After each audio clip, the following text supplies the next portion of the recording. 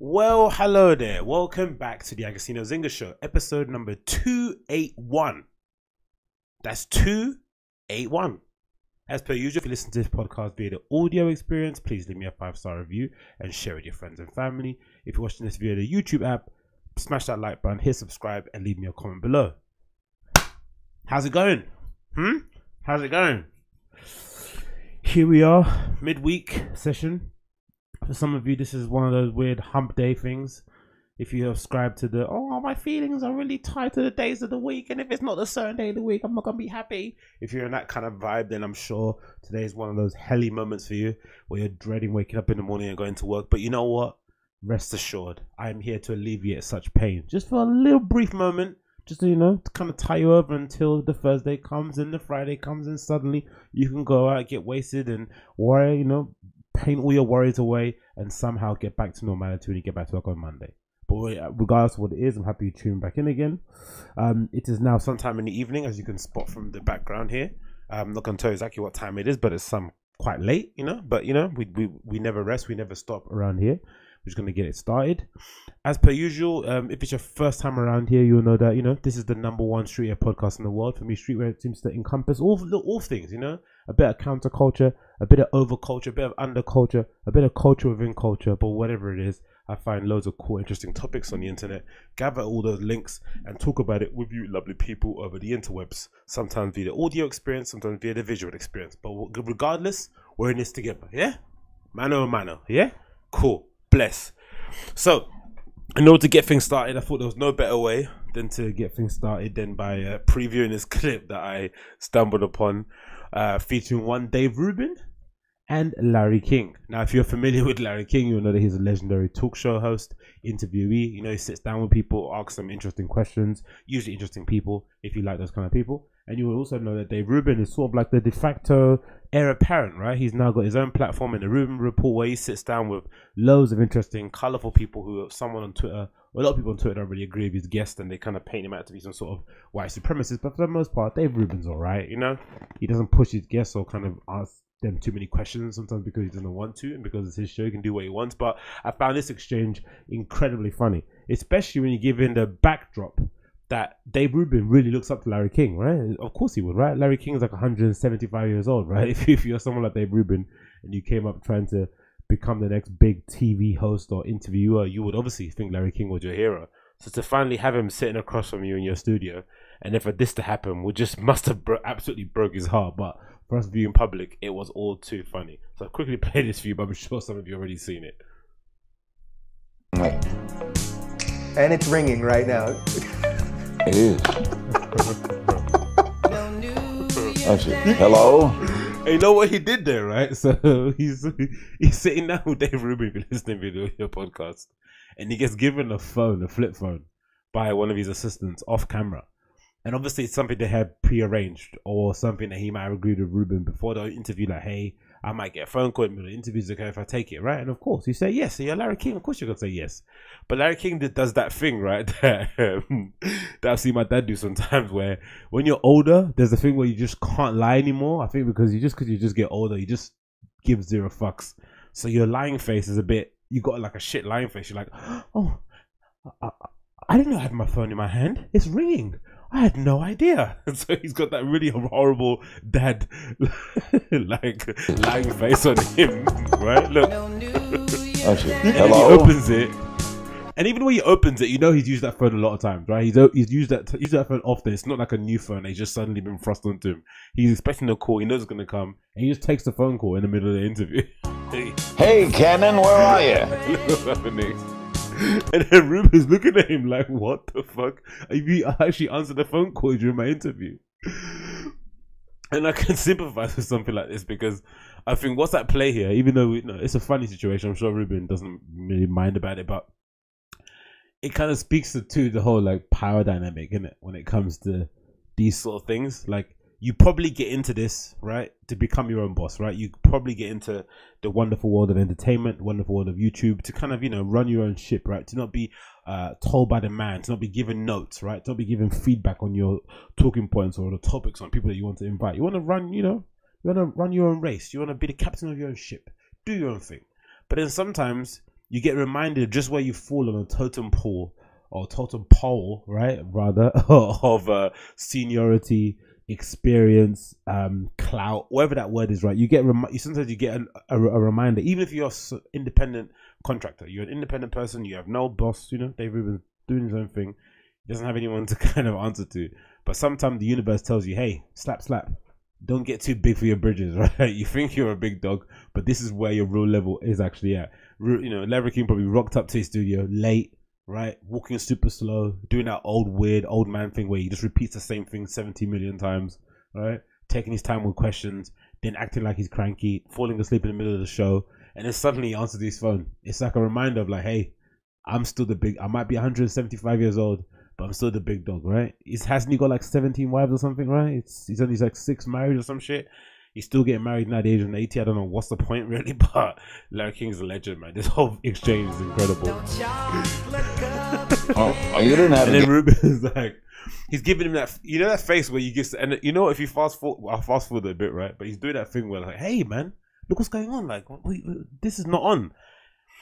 But if you fast forward it, he starts to accept the situation and he starts to take really constant, frequent sips of his drink from his can. It's just to kind of alleviate some of the pressure. But I would love to be in his mind right now, just sitting there. What are you thinking? What's going through your head at the moment? Are you taking it as a disrespect? Is it a funny thing? Are you just bewildered and you have no real opinion and you just shocked at the matter? I wonder what's actually going through his head. Does it kind of bring up all these weird insecurities that you might have, right? It's just a complete shit. Game today. He takes a drink, of course. Let me forward it a bit. Look, he's still looking at him. And then, but to be fair to Dave, he does get a bit stoic in the middle. He just kind of accepts the situation and he's like, you know what? Larry King's being a bit of a dick. It is what it is. I'm just going to roll with it and keep on moving it. That's a 333 batting average, Cannon. He's legitimately talking David to his grandson, I Rubin's think it is. Podcast now. I'm on baseball his or show, something, and right? while talking to you, the audience is watching me talk to you. And when am I going to see it? Tonight. But again, I just wish I just pray and hope that this is a life, a kind of a goal that I'll be able to achieve later on in my life. You know, the ability to be this old and just not give a shit. That's the thing that you start to realize, especially the older you get. When you're younger, you're like, oh man, I just want to be young forever, man. I'm 18, I'm a teenager, right? You love being young, right? I remember when I was young, I used to throw at people's faces all the time. I'm 20, I'm 19, right? And, oh my God, wow, you're so smart, you're 19, right? You used to get so big-headed, like, yeah, man, I'm smart, man, I'm 19. Then you then you meet someone actually smart who's 19 and you're like, oh shit, I'm dumb as fuck, right? And then you realize you're 19 and you're still at home, right? You can't go out anywhere. You're legitimately like an adult baby, right? Legitimate adult baby. You might have a little bit of a goatee, but your mum still rings your phone and tells you, where the fuck are you? Come back home. It's 11 p.m. And then you get to this age and you're like, oh, you know what? Actually being older is amazing, right? You just get to just leave other things behind. Just get to move on with your life and go in another direction.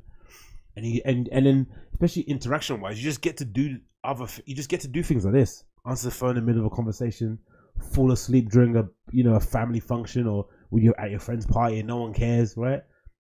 Nowadays, if I fall asleep at a house party, I might end up on Instagram somewhere, right? I might end up on Instagram covered in toilet paper or with makeup all over my face. But once you hit the age over 50, 60, it's not, no one cares anymore about sharing a picture of you sleeping on the settee. It's normal. How many times have you seen pictures of Kanye sleeping in function somewhere with Kim, right? It's not funny anymore now, isn't it? We know he's an old man. He gets tired. He's got 4 kids. He should be asleep. If he's running around doing lines and, jumping out of airplanes with a parachute, you'd be questioning him a bit, wouldn't you? But yeah, it's a funny exchange. I thought that would be a good way to open the show up. But yeah, definitely check it out. It's a video called Larry King Gets a Call. I'll put it in the show notes description so you can check out yourself. But yeah, Larry King's a legend, absolute legend. I don't know, I don't know what the outcome was. What the outcome or what happened after the fact, but yeah, for our view in public, that was amazing to see Rubin have to go through that awkward situation because it happened before, innit? It happened. I remember it might have happened to me previously too, where I've been in an interview and someone's generally taken a phone call. Like they've legitimately taken it, and when you go to interviews, right, you're already quite nervous, right? I wouldn't necessarily say I'm the most nervous person in the world or the most frightening in those kind of social situations, but even for myself, you know, you're kind of nervous what to say. You don't want to fuck up. You don't want to make a mistake. You want to make sure you remember your experiences and all your points and blah blah, your achievements. And then, you know, naturally it starts off a bit weird anyway, because you get to the place that you're going to interview at, and you're like, you know, you think you're late, but you're not late. So you got that kind of like, you know, weird pressure happening, right? Weird little spikes of adrenaline. You go from like, oh my God, I'm gonna be late, and then suddenly you crash. No, I'm gonna be early. I'm all right. And you get there, you're on time or you're early, and then, you know, suddenly you're having to wait 10 minutes for the person to get free or to come out of a meeting, or to usually when they say they're in a meeting and you have an interview, just know that most likely and more often than not, because I've been in a situation myself, I've been on the other side of the table. More often than not, what happens is that they just forget, because interviews are the thing that no one wants to do. Don't be confused, like whenever they give you that face about, oh my God, hey, welcome, so good to see you. Oh, what's your name again? Oh yeah, great. All that shit is just for show. They're not happy to see you, right? They want to get on with their work. They've got deadlines coming up. They've got to pick up their kids at school. The last thing they want to do is get to know a new person, right? Ask you these questions, feign interest. Oh my God, you went to that place. Okay, great. Oh, you worked before. Oh, you're a human. They don't really want to know all that shit. They don't care. So the fact that you're there in front of them wasting their time is enough as it is. So they usually forget. Then they get reminded by the receptionist or whoever's office manager at the time, or the HR, whoever bumps into you at the beginning. Because usually that's what makes it even more nervous. You go into a place to an interview, and then you get there, and there isn't even an office manager or someone to greet at the front door. It's just like whoever was happened to be walking in or out of the office, whoever was unlucky enough to kind of catch your eye and you smiled, and they were like, oh, and they felt kind of bad to leave you hanging, so they'll come over and say, oh, by the way, you got an interview, okay, cool, and they'll go get the person. So then you're on tender hooks. Like, oh my God, that isn't even the person I need to speak to. That's just like a random person that works here. And do you know what I mean? Now you're super nervous. You get made to wait 10 minutes, maybe as a little test to see how you react. And then you finally get inside the place, and you're having the conversation, or, you know, you get over the little hump of the first 10 minutes of welcome to the interview, right? Where are you from? What's your name? Oh, your name's really weird. Where's it come from? Blah, blah, blah. The area you live in. Oh, yeah, I know that area. I'll pass on the train. Like, all these just stupid questions that just go nowhere. You suddenly get into a bit of a flow. You start feeling yourself. You're like, yeah, cool. I know I'm talking about. I know I'm going to say. And then suddenly the person across the table answered the phone. And you're like, what? Number one, you didn't even know phones were allowed to ring in this hallowed place, right? This little 4-quadrant little zone you have where you have to speak about yourself and, you know, give the impression that you know what you're doing when you clearly don't. And then suddenly this person breaks the fourth wall and answers the phone call. You're like, oh my God. And even more nervous if they answer the phone call. You know, it happens before. You know, you never know. You might be interviewing with the CEO or the creative director. So, you know, they're busy people. They might have to answer a phone call or two. It's no big deal. The one that's really going to cure is if they have to answer a phone call and they do the international, I'm busy, and they put the finger up. Yeah, sorry. And they walk outside. That's when you start shitting bricks. You start shitting absolute bricks. You're like, oh my God, I got here on time. I was made to wait for 10 minutes. I don't even know what I'm going to say next. Now they're going outside. Are they going to remember who I am? I got to pay rent. And then you suddenly start going into a bit of a spiral, and it goes all under control. So I can only imagine that might be the similar sort of effect that Larry King had on Dave Rubin, right? Like you're finally across the table from your idol, someone you look up to, an inspiration. And he goes on and does something like that. You're like, wow, okay. Like, fair enough. He's like, you know, the rumors are true. Larry King's a pain in the ass. Or he's just old, isn't it? Oh, my God. Anyway, let's get into some topics. Some topics that I've seen in the news that I thought were of interest. And then we can go from there. So, number one. Dominick Reyes versus Jon Jones. So, I'm sure some of you are aware this fight happened when? When did it happen? A while back ago? Sure, a while back? Yeah, a while back. I say a while back. Last weekend, Jon Jones faced Dominick Reyes for another defense of his light heavyweight title. I think prior to the actual fight itself, a few people kind of ripped the fight off, I think, for the most part, because, you know, Jon Jones has defeated every challenger that's come across him. He's looked maybe human against Ovin Peru, OSP. Apart from that, he's dominated everyone else that he's basically faced, and there's been calls for him to kind of go up to heavyweight to kind of challenge himself, and so we can see the new fresher Jon. And with Dominick Reyes as well, it's hard to read him as an actual MMA fighter. He's not got that much experience, even though he's won, I think, is it 13 fights? I think it's 13, or he's had 13 fights or 12 fights or whatever it may be. So he's got a pretty decent record, but not not as extensive as someone like Jon Jones, of course. And for the most part, most of his kind of highlight reel wins have come from knockout, right? I think left high kick, and left straight hook. I think so, right? So that's usually the kind of finish that you see from him. So nothing varied, not a lot of wrestling, not a lot of ground and pounds. I think there might be a submission in one of them. I'm not too sure. One of these finishes, I forgot which one it was. Might have been a rear naked choke on someone. I'm not sure who. But for the most part, he looked like the kind of guy that the only way he's going to win against someone like Jon is basically to knock him out. And if you know anything about Jon Jones, he's got his arsenal is just too much. You can't just go in there hoping to knock him out. Because what we also proved, especially in this fight, and maybe even with Gustafsson, that Jon Jones got a pretty good chin. Like for somebody that fights where he does, because it's not really a thing usually, right? I think of somebody like Michael Venom Page, right? He doesn't have the best of chin. When he does get hit, he kind of goes down. But with Jon Jones, you kind of get the feeling that he puts a pressure on you.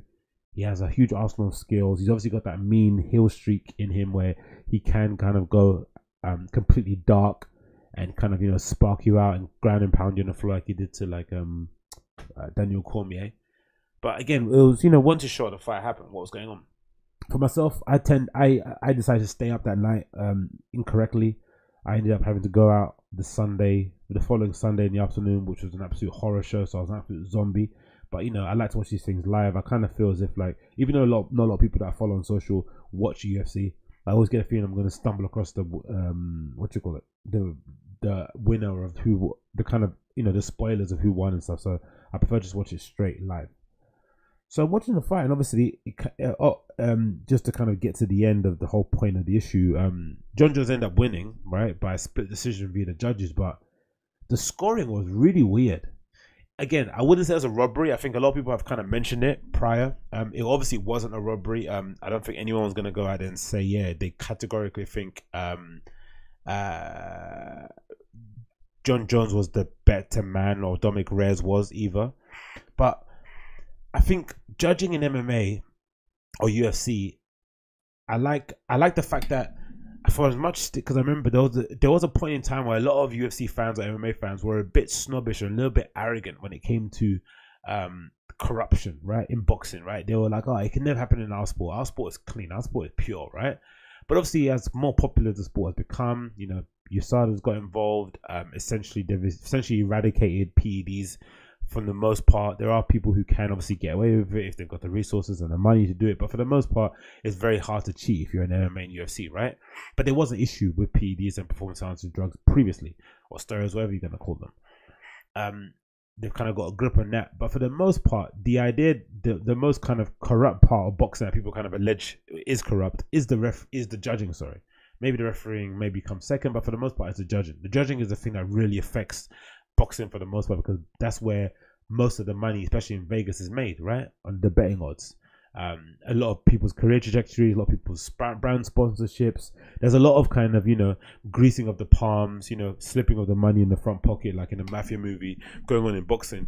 And unfortunately, because the UFC has to deal with commissions, state commissions, wherever they kind of fight, who all have their own individual procedures, and they all have their own host of, no, it's weird, they have individual commissions in each state, but then usually it's the same judges that officiate most of the fights. It's like I don't know, let's say if there's like a database of 50 people, it feels as if they just kind of select a random 5 and get them to go and officiate or to judge fights, which is odd because these judges, for the most part, even if they are experts, which I highly doubt they are, if they are experts, they're experts in judging boxing fights, right, which are completely different to MMA. You've got the addition of knees, legs, I don't know, your whole leg, your elbow, you got the wrestling component of it, you got the grappling component of it. It's just an incredibly weird thing to suggest that somehow a boxing judge could have somehow judge an MMA fight or a UFC fight. It just doesn't make any sense. So essentially those judges fucked it up for Dominick Reyes, and somehow someone, I forgot who the guy was, I think it was the guy that Joe Rogan called out, stated that, I think when he judged it, he said he had Jon Jones up 3-2, which is insane, because I think if you look at the fight, you'd say the first 2 rounds Dominick Reyes had, right? It's a 5-round fight. Dominick Reyes had the first 2 rounds for sure, right? The 3rd round I'm not too sure about, right? But then the 4th and the 5th, you definitely say Jones. But to say that somehow Jones won it clearly 3-1 or like other people have said, or 4-1 or whatever it may be, is insane. It's literally insane because he lost the first 2 rounds. He might have drawn the third, but then by the time it comes to the last 2, the fight's already done, right? For the most part, it's just an insane way to do it. And the problem and the sad thing about someone like a Dominick Reyes is that even if he does get the rematches, it's probably unlikely. We know how Jon Jones performs in rematches, right? He usually, absolutely dominates the opponent because he's kind of downloaded your database of information, and he's gonna now be able to kind of enact what he needs to do in the next second fight. But also on Dominick Reyes' side, to be kind of sad for him, is that if you're Jon Jones' team, you're not going to encourage him to go and take this. You're not going to encourage Jon Jones to fight Dominick Reyes again, because you don't know how good Dominick Reyes might get between now and the next fight either, right? Because if anything we've noticed in UFC, as much as people kind of grow exponentially, or kind of their skill set goes, like the structure of their skill set goes, especially if they concentrate. Like I look at someone like Valentina Shevchenko, she's always been very talented, but her level that she's at now is just like on another. She's just on another level. Even though Jorge Masvidal was the same sort of thing, right? He had kind of an epiphany, and he completely changed the way he approached fights, and now he looks a completely different person.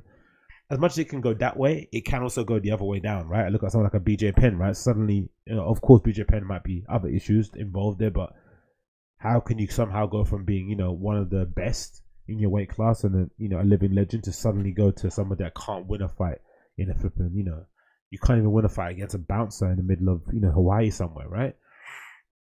So if you're Jon Jones' team, you're like, you know what? Let's hold off fighting this guy again. This young, hungry lion who's a legitimate athlete who, was unfortunate not to get selected for the NFL. Now has kind of adopted these skills as a boxer, has really good movement, has really good boxing skills. Like he legitimately because it's weird, because whenever you see a UFC fighter fight, especially when they're kind of more boxing orientated, they never usually have a very good. Maybe it's the way you kind of move in the ring anyway. An octagon is different than you would do in a ring, but Dominick Reyes looked at maybe the first one I've seen so far who kind of had that a legit boxing stance. Someone that he looked like he could actually box for real, not like MMA box, which is a completely different type of boxing.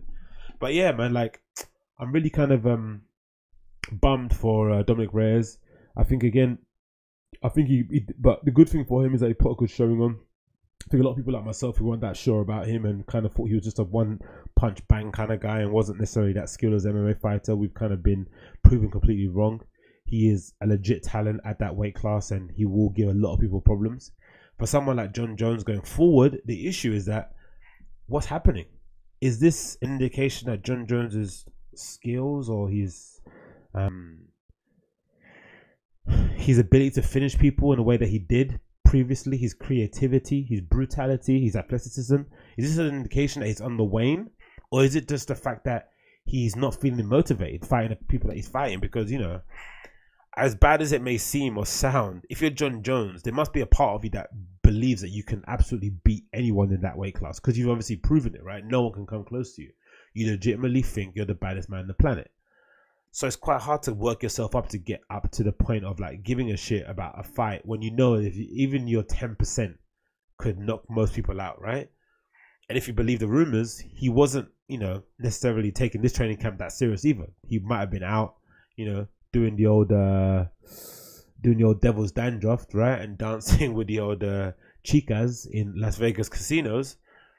So that might have been the issue. So there is probably something in the idea that maybe we need to see Jon Jones at heavyweight sooner rather than later, because that's the only way we're going to see someone motivated and hungry. Because at the moment, he doesn't seem it or want to be on that position at all. He's probably like way away from that. So again, more questions than answers really on the Jon Jones side. For the Reyes side of it, again, I think he's a beast. I think he's going to give a lot of people problems. I think no one's going to really want to fight him because he's obviously shown that he can, defend a takedown against Jon Jones. The same Jon Jones that ragdolled Daniel Cormier around, who was an Olympic gold medalist, right? So if that's the case, then I wouldn't want to fight Dominick Reyes even. I just think it's a very sad situation for all involved. I think it would have been nice to get even if Reyes had the belt for one fight. I think it would have been nice just to have the idea that he broke Jon Jones' record, and if Jon Jones would come and fight him again to get the record back, I think that we would have seen probably a very, very motivated Jon Jones in that regard as well. But it's not to be. It is what it is. Good showing for all involved, and again, a very interesting card. Like I said, the Valentina Shevchenko fight was astounding as well. The level of that's the reason why I really like watching MMA. I think combat sports in general is that sometimes, especially being from the UK or being from Europe, you tend to mostly watch, football, what we call here soccer, and that's the only sport you legitimately watch, and maybe with the exception of maybe tennis, I would say. So it's hard to get a gauge on. So when it comes to American sports, we don't really know we don't really have a rough gauge or estimate about who's the best at anything, because there's no reference point, right? I can't really tell you. For me, all running backs in the NFL look the same, right? Because they just run, right? All quarterbacks are the same because they just throw the ball. I can't necessarily tell the difference between the Mahomes and the flipping, I don't know, whoever the other guy is, right? I can't tell any difference between them. But combat sports, because it's not, especially MMA or the UFC, because it's quite a young sport, and something I've kind of followed for a long time. I've seen it develop over time. I've obviously taken a few, Groupon Muay Thai kickboxing classes and stuff. So I know where I stand at level-wise. I know what I've seen in classes, and I also know what I've seen, maybe 10 years ago in the UFC. So to see where it's got now, and to see high-level people, right, standing at octagon, man or woman, and try to figure out a way to take someone's head off who happens to be as equally as skilled as you, is so entertaining, man. It's probably the best thing to watch, honestly. It really gives you sometimes, what happens when you watch boxing? You tend to, maybe it's speaking from my own experience, but when I watch boxing, I tend to get a very heightened, I tend to get sense of delusion. Like, I get delusions of grandeur. Like I said, I tend to go out there thinking, yeah, I'm Mike Tyson, I can knock someone out, left hook, right hook, uppercut, right? Jab, jab, jab. It tends to make you think a bit more of yourself than what you actually are. But I think with MMA or UFC, in my experience, when I watch it, it really humbles me. Because it's like, wow, if ever there was a time to understand that you shouldn't mess with anyone, it's watching an MMA fight. Because some of these guys, especially some of the dudes in like the welterweight division, you would never, even some of the heavyweights, like you bump into that guy in the street, unless you have an idea of what an MMA fight looks like, you would never know. You'd pick a fight with this person, or you want to show it in front of your friends, or act a big man, and you could potentially, be out unconscious on the concrete, having no idea what happened to you. So I think that's the best part about watching it. You get very humbled, man. You get very, very humbled. You're like, oh, wow, these guys know what they're doing in the octagon. But yeah, good showing for Dominick Reyes. And again, I think we got some interesting questions and stuff to look forward to for Jon Jones' next fight, man. Because I don't think it's going to be a doozy. That's for sure. We know that he's not at his best at the moment. Maybe it's because of lack of a competition, but we also know that maybe Father Time is going to catch up with all of us, isn't it? As a lot of MMA analysts always say, when Father Time comes, it doesn't really, ask for your opinion. It just kind of comes along and says, hey, by the way, it's over now. You got to move on. But yeah, let's move on as well. From this one to the next topic, what do we have here? Oh, this is quite a cool interview. A little feature here with this DJ called Monster on Resident Advisor, which I wanted to quickly talk about. Obviously, I'm sure most of my listeners or viewers are familiar with the Resident Advisor mix series that they put out. I'm not sure if it's they have a date with it, if it's a bi-weekly or week or monthly thing, but they're churning them out, all the time. They're up to 715 now. It's insane. There is this idea that I have, which I've had for a while actually, to kind of do my own sort of mix series like this, but to kind of continue it on a weekly basis, maybe twice a week. I don't know what a good ratio is to upload DJ mixes. Is it 2 weeks? Is it twice a week? Once a week? I guess it would be twice or maybe once, so you could keep. So there was an idea that you were buying or downloading fresh records in a week and then kind of showcasing them in the mix, right? And that's not including your recordings of your DJ sets playing live, right? I would imagine, right? That would be a good way to do it. Like every week you kind of buy tracks and you play them out. That's what most people would do, right? Especially if you're doing it on the side as a hobby. You work Monday to Friday. You might pick up some tunes here and there while you're on your computer at work. Get home on a Saturday morning, crack open a beer and play some tunes in your house. And I think that would be a good way to do it. But anyway, back to the interview. RA.715 featuring Monster. Again, not that familiar with this young lady at all. I think her DJ name is pretty cool, Monster. It says here, the Oramix member leans into her dark side. And as I usually always skip the interviews, but lately I've been reading a lot of them, the RA ones with the mix series. I usually kind of get my interview content from RA on the resident advisor exchange side of things. I usually kind of miss out on the written interviews, but they're really thought-provoking and they're really interesting because you get to a kind of glimpse of what it must be like to be like a professional, high-flying, jet-setting kind of DJ, and also kind of get an idea behind what goes into some people's mixes. Some of the time it's just it's just the DJ saying, hey, I wanted to show you guys what I'm usually playing out when I'm in a club in case you don't hear me in your local town. Or it's sometimes a chance for them to kind of talk about stuff that's concerning outside of music, maybe to espouse some sort of political opinion, or if your mama's shake, accuse the industry of being misogynistic, even though you're getting booked by the same people. Anyway, let's continue. But this Monster had a really good point when it comes to what did I see here? There's a very cool, interesting interview bit that she said here that I thought was very interesting. That I think is regarding the conservative attitudes that exist in Poland, her native country, I'm assuming, right? So here's a question bit, yeah, on this. So it says this from RA. So the follow. Let me zoom in here a little bit and get this up on the screen. Is it up on there? Yes, it is. Okay, so it says here, Poland's current administration has been characterized by anti-gay propaganda, with things coming to more visible head following Białystok Pride. How is the queer music scene in Poland responding to the country's political environment? And Monster replies, what you need to understand about Poland is that there's currently a huge divide between the largest Polish cities and the smaller towns, usually in a worse economic situation with less access to good education. And while there are pride marches attended by thousands of people in Warsaw, Poznan where I live, and Krakow, and Wrocław and Gdansk, there are a lot of places where the conversation about LGBTQAI plus rights has just started. Those are the towns where we've been seeing troubling reactions to the pride marches. Some of them have declared themselves LGBTQ plus free zones, which is insane, and the government propaganda is only making it worse. What I liked about this answer, I think, from my end, is that I think if you're like imagine you're like a dance music aficionado, electronic music fan, you're a contributor to the scene, you go and attend festivals, you then go and create your own label, become a DJ, create a little collective, do your own thing, you're in part of it, right? There is this understanding, or maybe an assumption, that you've probably gone around the world, right? You've probably traveled around Europe, gone to other places, and it's kind of informed where you see the scene, right?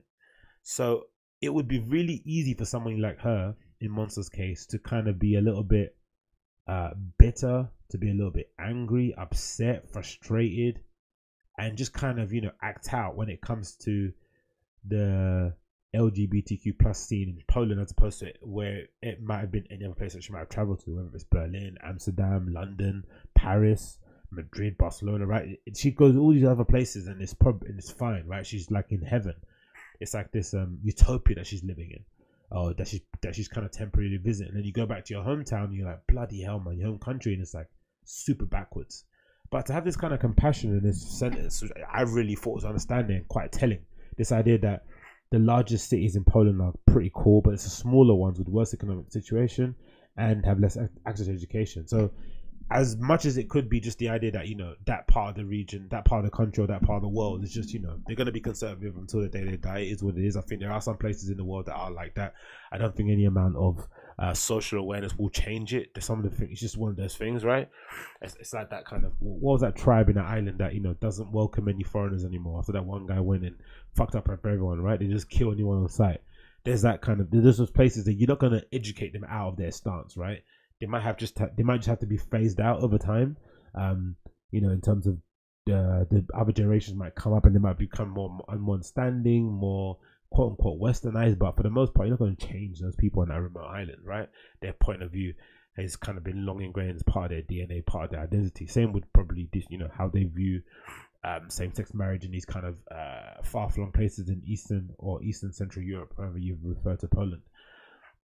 But I do like this. I do kind of have sympathy and really kind of sympathize with this idea that, in a smaller town where there's not much access to education, or you're suffering economically, to have all these quote unquote queers come into your city or your little town, throw an amazing party in a great little venue, having the time of their life, carefree, I guess it would kind of leave you a bit embittered.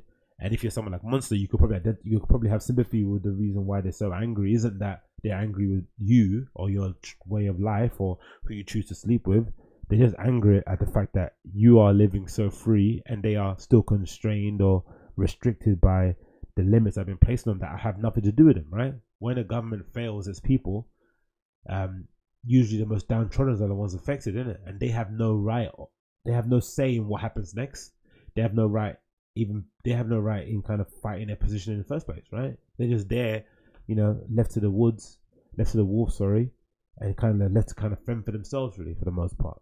So I really like the fact that she kind of had this level of compassion, really, in terms of the situation, and didn't see it as like no, we have to go into these small towns in Poland and show them that it's all good and they're wrong and they're bigoted. It's like, no. We understand that it's a far bigger issue outside of our need to kind of rave in dark places, right? But also using that kind of need to rave in dark places, which is quite surface and whatever, using it as a kind of Trojan horse to kind of, talk about some really, really important topics. Again, it continues here. We've been hearing groundbreaking stories about the spike in queer youth suicide rates, which is horrible to hear, which is non-issue for the current government. And while the queer scene is organising against the government's outrageous policies, we're still mostly based in bigger cities. Oramic's Total Solidarity VA compilation has raised thousands of euros, which are supposed to help the queer communities in smaller towns. As Oramic's, we've been trying to get funds to organise workshops in those places, and one of our main goals is education. And if we could strengthen the queer scene in small towns in any way, that would really help. That is amazing, right? That is amazing to hear. This idea, they're not going in there with like a sledgehammer and trying to tear down all these old institutions. Instead, they're trying to educate, right? They're trying to just bring awareness to the fact that, look, we do exist. We are your fellow countrymen, countrywomen, right? We should be living harmoniously amongst each other. And the only way to do it is for somebody to kind of have the sense of humility, to kind of bring themselves down to quote unquote their level in order to enact some kind of change. I just don't know, man. Like, the rest of the interview is really cool. I recommend you check it out. But I thought it was really interesting to see like the difference between her politically motivated interview and mixed series, and just the fact that she stands for more than just getting high and going out, and also the difference between this interview and what Mama Shake had to say, which is Mama Shake or Mama Snake, whatever her name is, who was, in my opinion, probably the reason why they ended up closing the comments on RA, right? One of the best bits about RA was the comments, right? You got to see exactly what was the right decision and what was the wrong opinion when you read the comments, right? Because most of the writing on RA is brilliant anyway, but you saw the difference in approach, right? One side, I don't know, that Mama Shake woman was just like, I don't know what bee was in her bonnet. And then you get to see this woman who kind of, lives the talk, walks the walk, talks the talk, whatever that term is. And he's doing it in a really good way. And I don't know, man, it's a super inspiring story. I think it's really, really cool. Because again, it's probably a thankless task. It's probably something that hasn't really won her any friends or, sympathy, even within some of the more conservative places in Poland. But again, someone that hasn't, she's not run away from her home country. She's not going to, set up a studio somewhere, a satellite studio in Berlin somewhere, and just kind of ranted and raving on the internet. She's actually there on the ground, really trying to prevent youth suicide rate spiking again, which is a horrible side effect of those kind of things today. But yeah, do recommend you check it out. Really cool mix, and a great interview from Monster on RA now. Next on the list, what else do we have here? Let's move on.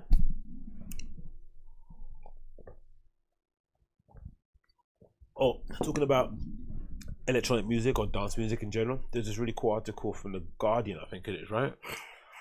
Which I read. Oh, what's happening here? Flourishments are flourishing or flourishment. What's that here?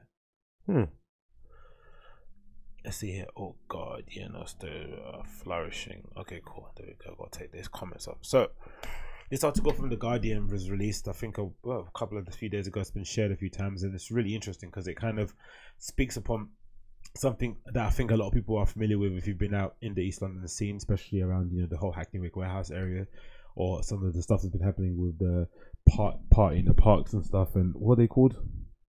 What's that bloody team called again?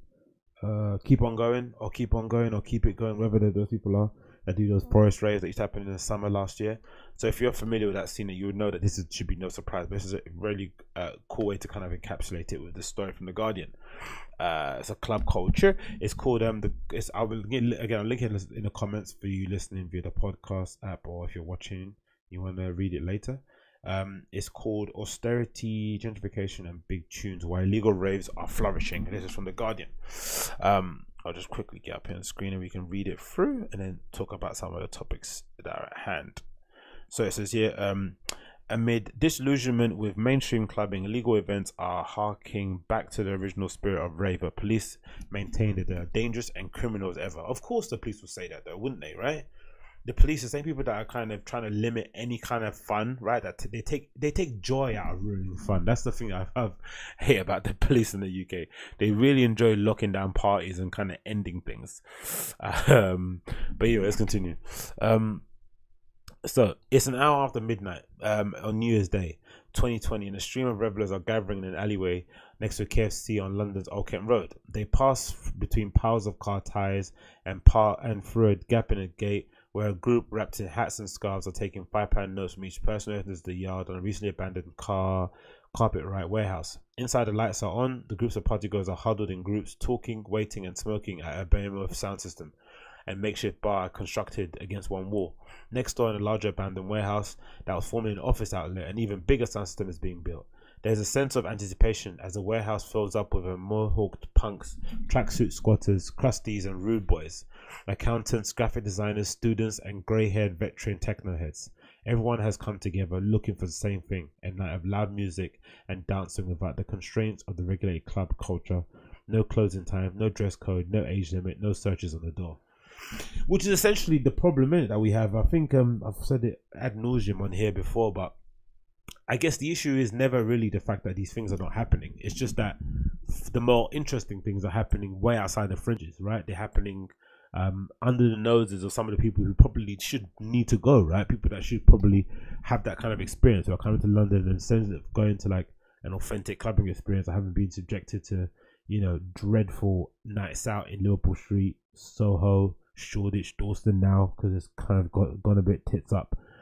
And those places were good before, but you know, they were good because they were an alternative to what was going on the fringes. Now that they've kind of turned into these kind of, you know, clubbing or bar versions of Pret a Manger or Pret a Manger, how you fucking pronounce that place, right? Then they're no longer worth going anymore. And now what's happened is that those same people still exist. That's the issue that I've never understood. Like, you can close as many clubs as you want down in London. You can deny people to go out in certain places. You can, you know, have, you know, 17 fucking werewolves standing outside of Fabric, right? And you know, security guards that shove their hand up your asshole, right? You can do all that stuff, but those people that are gonna be put off by going there, they still exist. They don't suddenly die. So where do you think they're gonna go? They're not going to suddenly turn into monks and refuse to go outside anymore. They're just going to put on events for themselves that they're going to enjoy. But then the problem with those events is that the events are going to be in unregulated spaces. There's not going to be any health and safety measures put into place. There's going to be all sorts of people being let in because there'll be no turning away on the door. There's no door picking, right? If you go and hire a warehouse somewhere in the middle of Old Kent Road, and all you and your friends chip in 500 quid each, that's a lot of money. You wanna make your money back. So it's not likely that you're going to then turn people away at the door. You're gonna receive any £5 you get. Doesn't matter where the £5 comes from or who's it comes from. If it comes from a very shifty looking dealer who you have no idea who he is, and he ends up coming in and selling people pills that are laced with fentanyl, then look what happens. Look what happens. What's the issue there? You have revelers dying in your warehouse party that you set up with you and your friends. But then look at the reason this has happened. Go back in time. It's the local councils. It's the lack of movement or lack of kind of foresight or kind of vision when it comes to the night czar. This is stuff that's going on in the London Mayor. Loads of kind of missing links have kind of led to the situation that we're in now, where essentially people are willing in London, especially, are willing to risk their safety, their health, right, to go and rave somewhere in a dingy warehouse somewhere. Doing whatever. Just because they can't put up with going out on another night in Liverpool Street Station or Shoreditch or whatever it may be. They just can't put up with it. They'd rather risk their life trying to have some sort of, you know, authentic fun than go to these kind of other places. And again, I have sympathy with it. I totally do. But let's continue with the article here. In recent years, unlicensed underground raves like these, which are run by decentralized networks and sound systems and party crews, have flourished across the UK as legitimate club nights have founded in the face of tighter licensing requirements and population of young people with less disposable income. In September, the drum and bass producer Goldie, who was awarded the MBE for his services in music 2016, singled out illegal parties such as these key pillars of the UK dance music scene amid struggle clubs and increasingly corporate festivals. Goldie says, "I played an illegal rave in a forest last night in Blackburn. Those kids are brilliant. Their love for music is pure. Raving culture ain't anything you put in a weekend festival," he said. "Rave culture is thriving, but at an underground level. People want to go to fucking raves. People want to go to legal parties." Which is true. Again, I would argue that people don't actually want to go to them. I would argue that they got no other option. I think that's what I would say with that one. Brian G, another Hall of Fame drum and bass DJ, started playing reggae at South London squat parties in early 80s when he was 16. Today he's in his 50s and still plays along occasionally at unlicensed raves despite regularly DJing for crowds of over 7,000 people at legitimate commercial venues. He says, "I've turned up to unlicensed parties over the last couple of years and been shocked by the numbers," he says. "Some club nights spend a ton of money on advertising and can't pull in anything like the numbers that they're getting at events." Which is true, but that's a kind of false correlation, isn't it? Because even though, you might not get the numbers that you want at a fucking X or Y, but at least you've got at least you're kind of safe in the knowledge that you can go take a shit, right? You can wash your hands, you can have a piss, you can go out to a smoking area, right? I don't think there's much of a smoking area in a dingy warehouse somewhere in the middle of Forest Gate. But then on the flip side, you do have the possibility of actually discovering new, interesting DJs, meeting interesting people, having a memorable experience that you're going to remember. As much as I love XOYO, it's not the most, it's not like a bucket list requirement or goal to go to, right? Whilst you're in London. But imagine you stumble across a warehouse party somewhere, right, in the middle of fucking Manor House, and you're like, "Oh my god, this is sick!" And you see, the whole range of freaky people that come out on a night out in London. That's gonna be something that's gonna be way more up your alley than anything else. So I definitely see the pull of it. And again, having been to many myself, I know exactly where they're coming from. I just wish we weren't in this position. I just wish we had the ability to have more places or clubs or spaces where people could go and get weird on the weekend, right? That was, they had warm running water, air conditioning, heating, good lighting, decent security guards. Like, I wish we had those things in place so that we weren't pushed to these kind of avenues. Because as much as it's creative and it's amazing, there's also the idea that all it takes is one death, all it takes is one injury for the government to kind of really force the hammer down and completely lock them all off. Because there is part of me that's sort of like, a lot of the cops probably let it go, or the councils let it go, because maybe it does kind of help their bottom line. Their kids come in for the warehouse party, they spend money at the flipping McDonald's or the fucking kebab restaurant in the corner, or the off license, kind of win-win. Police officers don't really want to go around running after a bunch of young people who are high off drugs, right? That's if there's one person you don't want to chase down the street somewhere, it's a meth head, right? Or somebody has been on a couple a couple E-tablets. Like, that's the worst type of person. They've got the best endurance ever. So maybe there is a bit of like, what, we're just gonna turn a blind eye, allow them to have their party, and then lock it off at a reasonable time, quote unquote, right? But again, I'm very wary that it just takes one unfortunate event for the hammer to come down on everyone, and then what? Anyway, it continues. Since the 80s, the illegal rave scene has always been active on some level, says John, not his real name, a member of the prolific London-based free party crew. There's no coincidence that the original booming acid house free parties took place at the decade of Tory government headed by Margaret Thatcher. It's still here now, and the current political climate is one reason why it's healthier than it's been in a long time.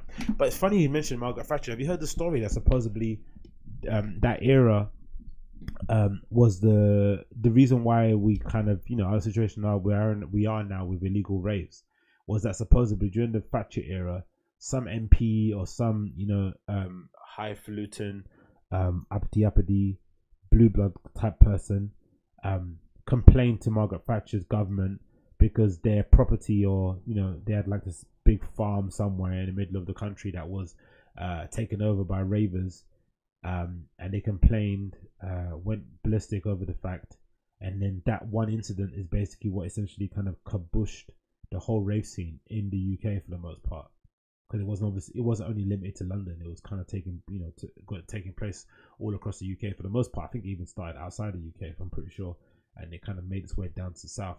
So that one event at, unlucky for the fucking ravers, right? The illegal raver promoters who put the event on, the one place they go put the, their rave on, that person happens to have a direct line of communication to Margaret Thatcher, complains to Mummy, and then she locks every single rave down completely.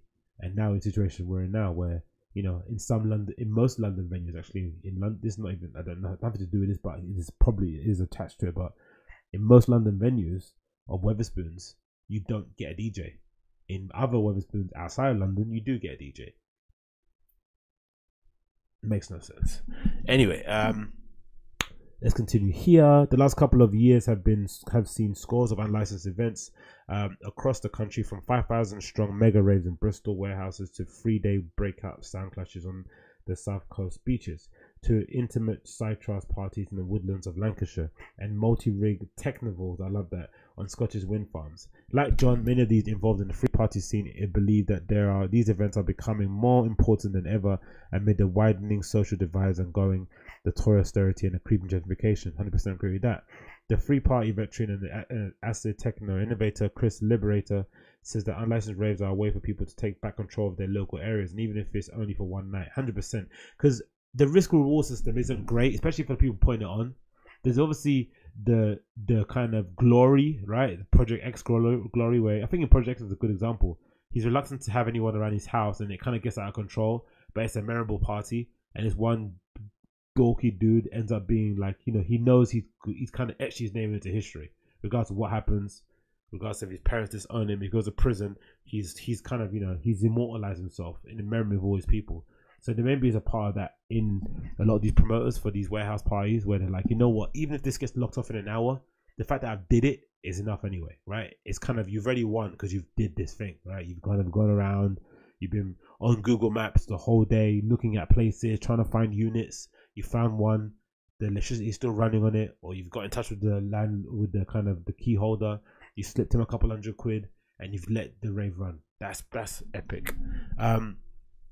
So it says here, we're culturally in a place where normal people can't control the environment at all, he says. I've seen the best pubs in my area turn into Starbucks, which is awful. Humongous big... And again, this is the issue that we're having, isn't it? Like, imagine being in a local pub, right, somewhere in your area. Not shitty area, but let's say it's Homerton, right? What's the point of turning my local pub in Homerton, where some of my local friends who happen to be producers, happen to be artists or DJs, can play every weekend? Why turn that into like a pub bar chain, right? Into a Brewdog, or into like a Pret or a Starbucks? What is the point of that? There's no need. Just keep it independent, keep it small, allow that bar manager to have a license that takes them over maybe 4 a.m. a couple of times a month, so that they can then go. So they did it to, and then because it's a local bar, there's no pressure for them to kind of book Seth Truxer to come play in the local bar in Homerton. He can afford to go and let Daisy and her friends to come and DJ on a night out, and then even if no one knows her and no one comes, because it's a local neighborhood bar. But then through effort, through promotion, through marketing, and through just regularly playing, those girls cultivate an audience, they cultivate a little scene, a little community, and then boom, guess what? We have another hub. And I've always argued that in a weird way, even though they think gentrification adds to the area, like in a gentrifier's mind, when Hackingwick blows up, if I'm thinking just like, again, because you just kind of think, if you're thinking just like a straight capitalist, right?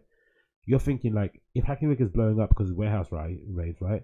You somehow think in your head that your Pret a Manger customers have an overlap with people that go to warehouse raves. There's not really much of an overlap, apart from, if they're hungry, they might buy a sandwich. But for the most part, they're going to be very health conscious. They might not have a lot of money anyway. They might have they might have some preconceived ideas or notions, or they might have a very strong position against buying in places like that anyway. So there's not much correlation, apart from, if they're hungry, they're humans, they might be hungry.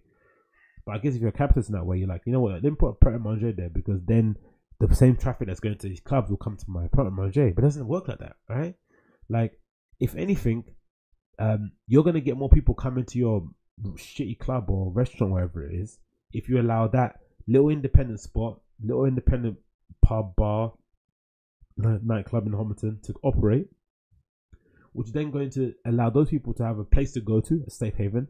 So if they decide that they want to come to your shiny, scent-filled, shitty music playing pub somewhere in the middle of Soho, they can come. They could, but they make constitution to come. The fact that they're turning all the clubs, all the bars, all the things into these kind of sterile environments that don't inspire anyone, right? It's just, it defeats the purpose. It doesn't make any sense. And then the people that would go to these kind of naff places, right, the kind of quote unquote normies, like, they don't want to see each other in the bar. They want to kind of go there and feel cool. They want to see the weirdos and the freaks, but they're nowhere to be found because they wouldn't be called dead in there.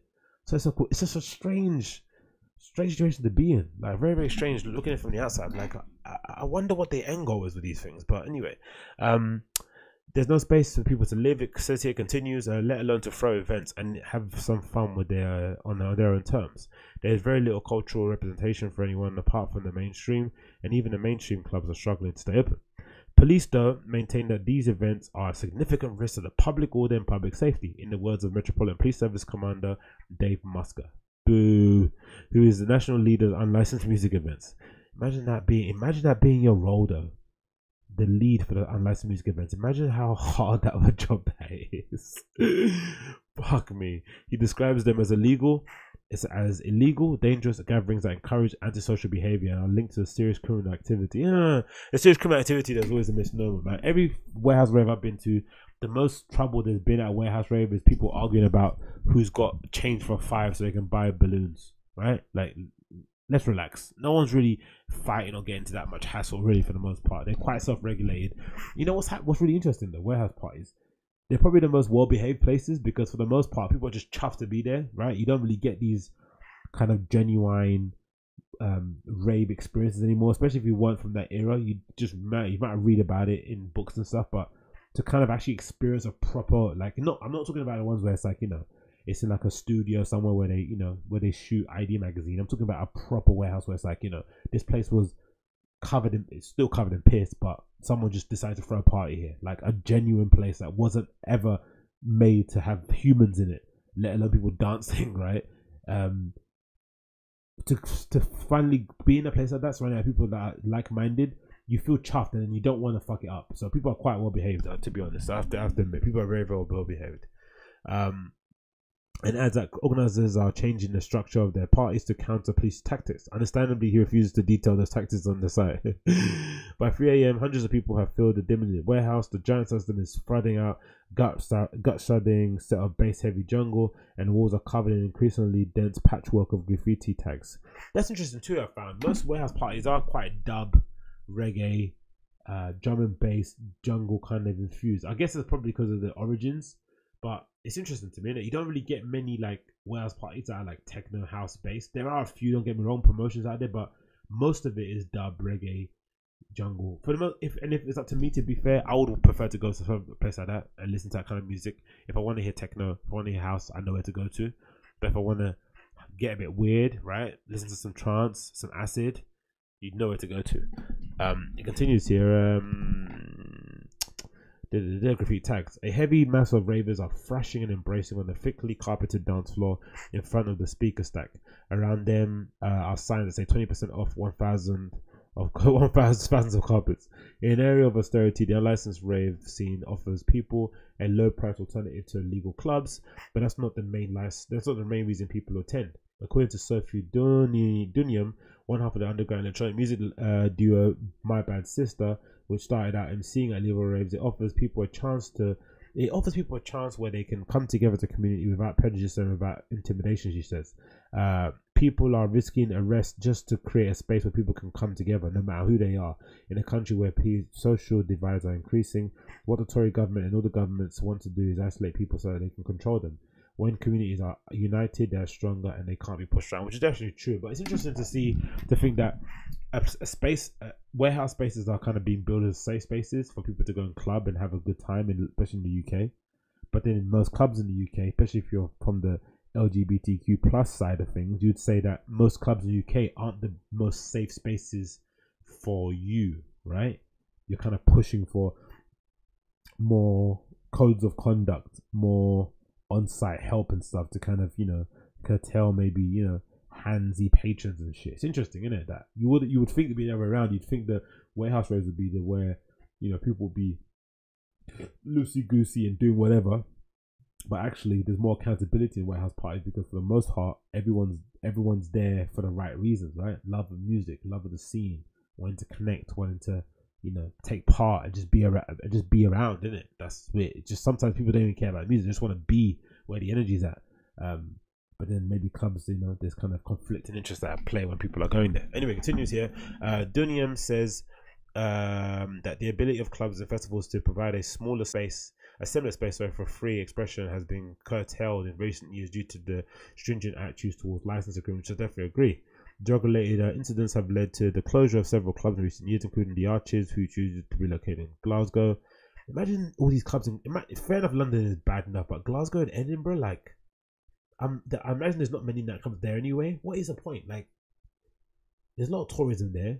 Some people are obviously going to come for the you know, clubbing tourism. Why not just keep it open as another stream of revenue income? It makes absolutely no sense.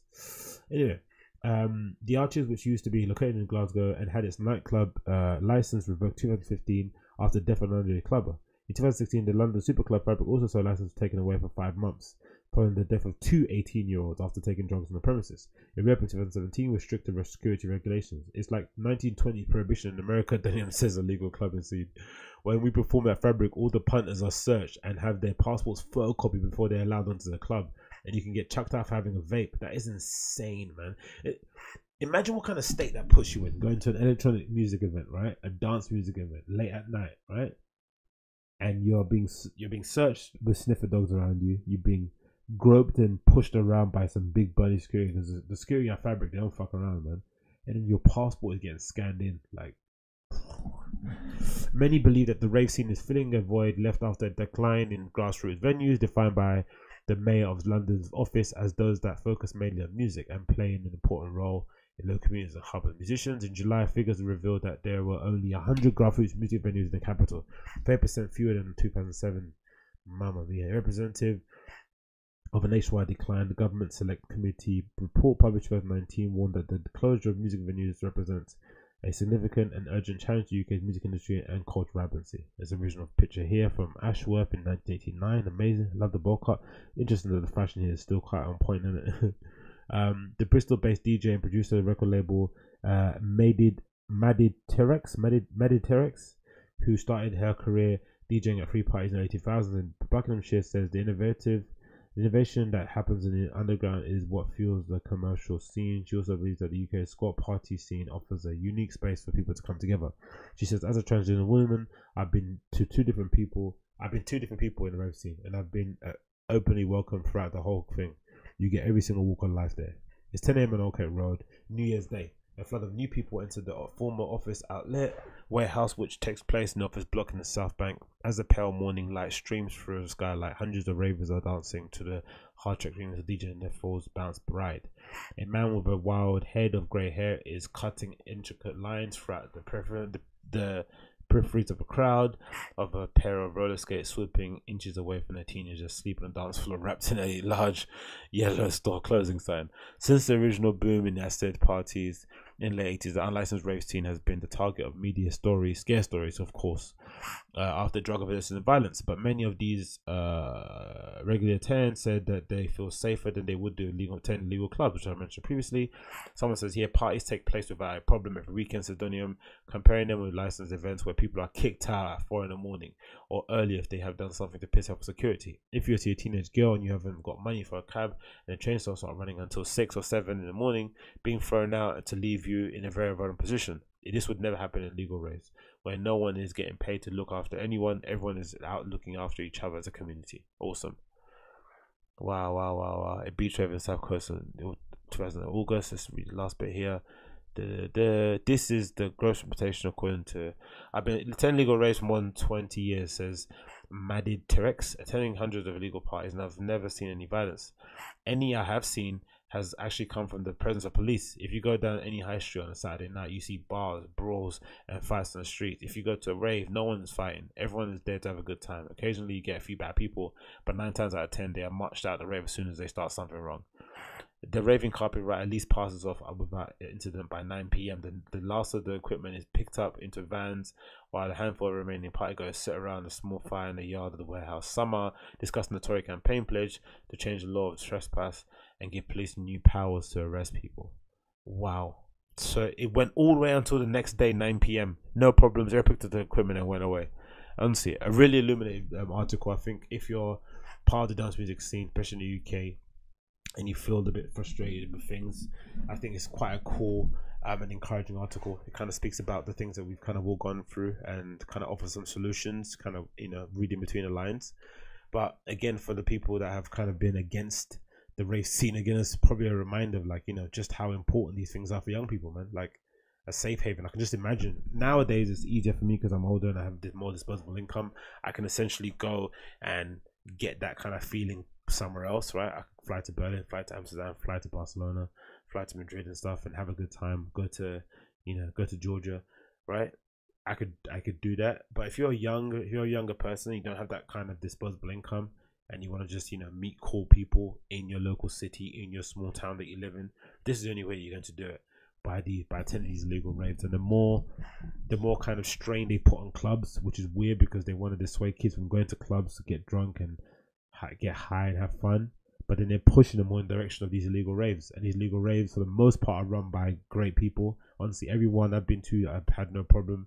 People that spoke about here seem pretty legit, but there is also the kind of potential of kind of, you know, bad things happening, right? And you know how this government is, right? You know how shit we are with things. Like, all it takes is one incident, suddenly the whole thing is over. So I hope kids are inspired to do these events, put on their own, but also are inspired to look after each other, innit? That's the main thing, I think, with scenes and DJ spots. I remember I mentioned somebody when I went to Fold for the first time. I was blown away how amazing Fold was. I remember saying to somebody drunkenly in the toilet sometimes, like, we really need to look after each other in this space. We need to make sure that they have no incidents, right? Especially like severe incidents of like drug overdoses, all those kind of things, right? Look after everyone, because the moment something bad happens in here, we're all going to be kind of punished by the government, right? They're going to take it as a chance to kind of shut it down and teach us all a lesson. So yeah, it's a great article, great scene, blooming there, and good to see kind of the kids kind of going out and kind of making something happen for themselves, right? Not kind of bemoaning what's happening and complaining, but actually making a change for themselves. Anyway, that's it there for the Agostinho Zinga Show episode number 280. I think, is it 280 or 281? I think 281. If you're listening via the podcast app, as per usual, if you like the show, give me a 5-star review, share it with your friends. If you're watching via the YouTube app, of course, smash that like button, hit subscribe, leave me a comment down below. And if you want more information regarding myself, you know, follow me on Instagram, agostinhozinga.com, follow me on Twitter, agostinhozinga.com, and check out my website, agostinhozinga.com, for more information regarding myself. Links, you can find them in the show notes description. I'll put all the links to the articles down below. You'll find that down below in the show notes description. If you're watching via the podcast, if you're listening via the podcast, I'll be finding it in the description. Click it and see it in there. If you're watching via YouTube, you'll see it in the box down below. Click that as well, and you can read that. And then I'll see you guys again on the other side. For now, take care. Bye. Peace. Sayonara.